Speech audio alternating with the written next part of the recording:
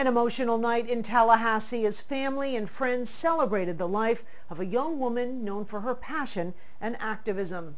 Now at 11, how that crowd is remembering Oluwatoyin Salau. Good evening, I'm Ava Van Valen. And I'm Channing Frampton. People came from all over and gathered at the Capitol to pay their respects after police say she was murdered. ABC 27's Christian Thomas takes us inside the emotional moment. Just hours ago, the grounds here at Florida's Capitol were filled with hundreds of people sharing in a moment of grief and reflection for 19-year-old Oluwatoyin Salau. Her closest friends and many who only knew her name came to honor her memory. I imagine seeing her name in headlines, but not like this.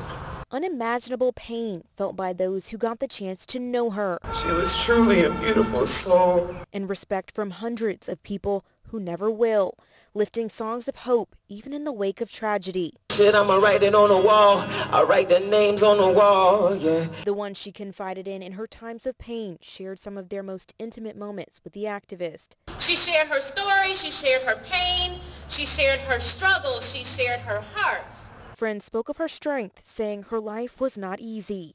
She said, China, I just moved out. I'm actually kinda homeless.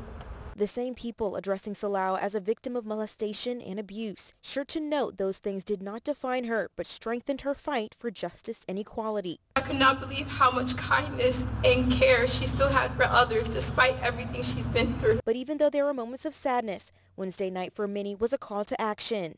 Previous generations didn't get it right, so our generation of leaders will make sure to right this injustice. A grieving community now coming together to fight for a woman who fought for others.